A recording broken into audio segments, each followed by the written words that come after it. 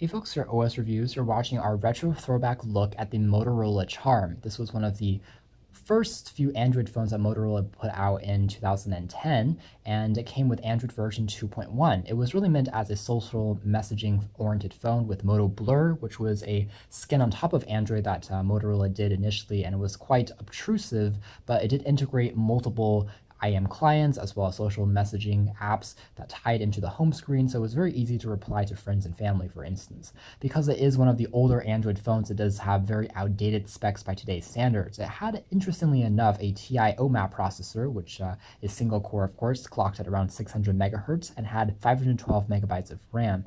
Memory was practically non-existent, so you needed to insert your own microSD card to have more apps as well as multimedia files be downloaded onto the Charm.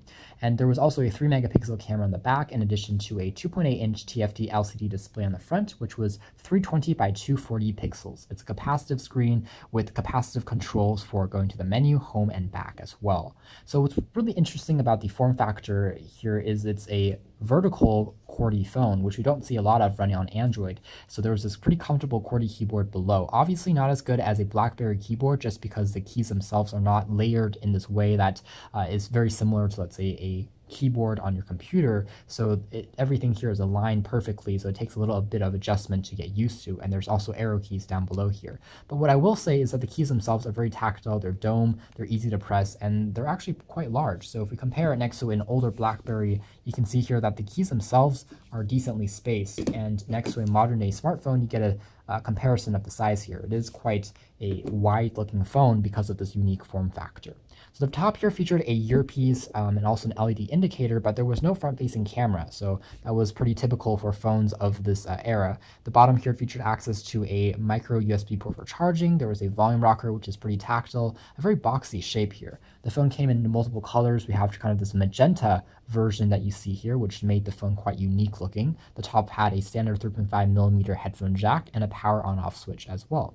The back has a few other interesting features up its sleeve. There's this optical trackpad, which Motorola called its Backtrack pad, which was consistent on most of its phones, even entry-level phones, when Motorola was rolling out its 2010 lineup.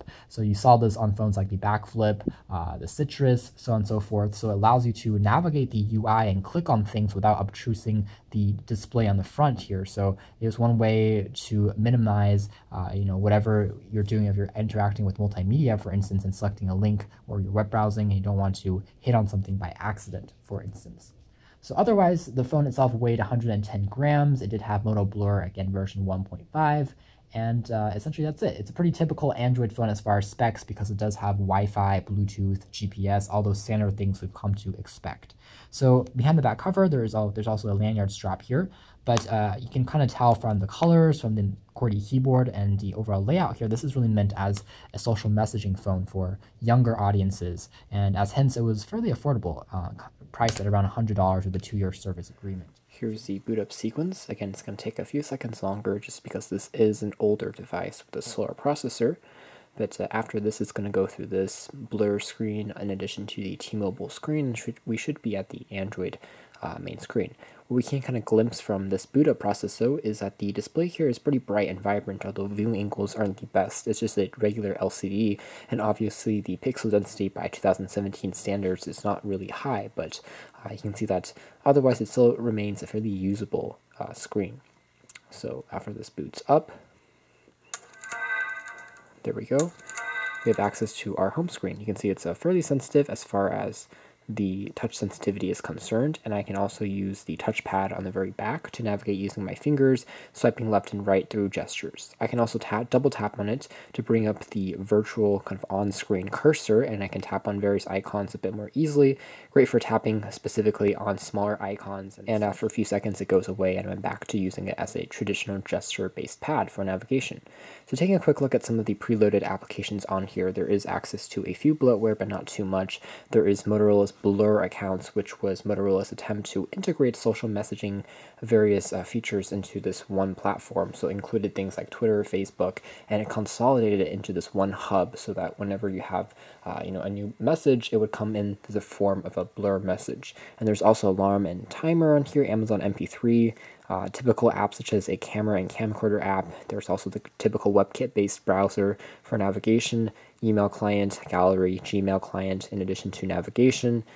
This device again has GPS on board. There's also a Slacker radio app in addition to a preloaded YouTube app and a Wi-Fi calling app. So those are also some special things that you'll find here. Finally, there is a Motorola phone portal and a quick office suite built on here, which allows you to very quickly edit and look at Word, Excel, and PowerPoint documents when on the go. It makes it for a pretty compelling productivity tool and really takes advantage of this QWERTY keyboard, which a lot of other devices really don't have. So it makes typing out messages and editing things a lot easier in addition to that trackpad.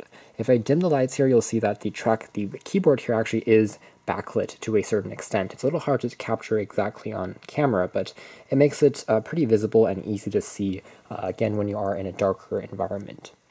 Taking a look at the camera app next, again, this is a 3 megapixel camera, so not anything to write home about, but there are a few things that you can edit, including turning on geo-tagging using the GPS antenna on here, changing the resolution. I can tap on here for more details, zooming in, zooming out. I can also use a few pinch gestures for that. And this is just the digital zoom, but otherwise you can tap on the settings here to switch to the camcorder mode to get a panoramic assist if I want to capture a longer image. That's possible here.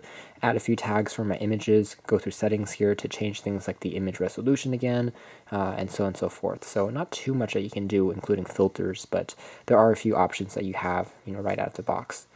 So if you wanted to take an image, I would just capture them at once, but you do need a microSD card to store any images since there isn't any internal memory. The capacitive controls below the screen are fairly sensitive, so they're relatively easy to tap on and to press, and general usability from navigating the UI, making phone calls and the such, didn't really experience any hiccups, which is nice to see and nice to note.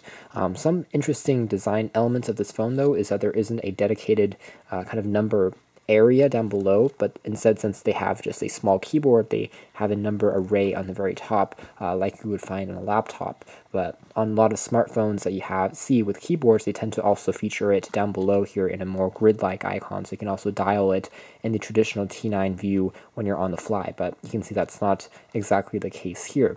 Otherwise, arrow keys are pretty easy to use and to navigate the main UI if you don't want to use, again, the trackpad or the touchscreen. And there's also some quick shortcuts to the camera, to the search, as well as to the mail application. So you can use geotagging as well to access that functionality.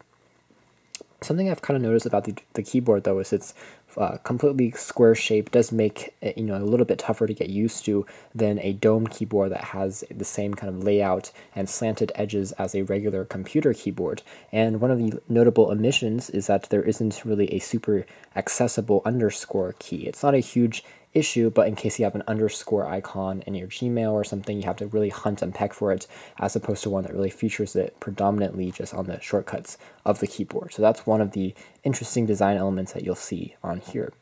Otherwise, another preloaded app here does include, rather interestingly, MySpace, so it kind of shows the phone's age, as opposed to Facebook or Twitter, that's built in, and also slightly tweaked versions of music player, as well as radio support if you plug in a pair of headphones, and song identification, where you play a few seconds of a song and that it will identify what title it is, that have been built in by Motorola here, but everything else remains fairly loyal to the stock build of Android that you see here, which is, again, a very early build of that.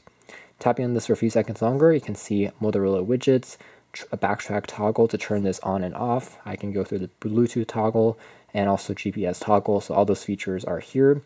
Also one for MOTOBLUR if you want to access that function. Finally, if we go through settings, you can see that version 2.1, which is the operating system on board here. So all in all, performance here pretty similar to the Motorola Click and the Motorola Devour, other Motorola phones at the time that also featured very similar processors and hardware packages, and even the Backtrack pad and a lot of those common devices were even found across the line, such as the Motorola Citrus. And back then, Motorola really was pushing for this whole blur integration with social media and the younger crowd running on Android, compared to what they're doing today with a lot more cleaner installs with not too much skins or optimizations or heavy graphical user interface on top of Android that boggles things down. Right now it's just quite clean and streamlined. If you still pick one of these up today, it still makes for a decent cell phone in terms of making phone calls and text messages, of course. The reception is decent, even though it's running on 3G speeds as opposed to 4G LTE, something to keep in mind, and it's also a quad-band GSM device. If you're using it for browsing the web, although it has access to Wi-Fi, you'll notice that a lot of pages won't render completely properly anymore if you still use the default browser that's built in here, which is WebKit based, since it hasn't been updated in a long time. You can access the store or the marketplace here and then download some more up-to-date browsers, and that should help you a bit, but speeds will still be quite slow just because of the nature of this processor. It's quite outdated by 2017 standards, but definitely it's doable, and you can still enjoy a few video clips perhaps by YouTube on here. I would recommend plugging in the headphones here. That improves the audio quality and performance here compared to the loudspeaker located on the very back.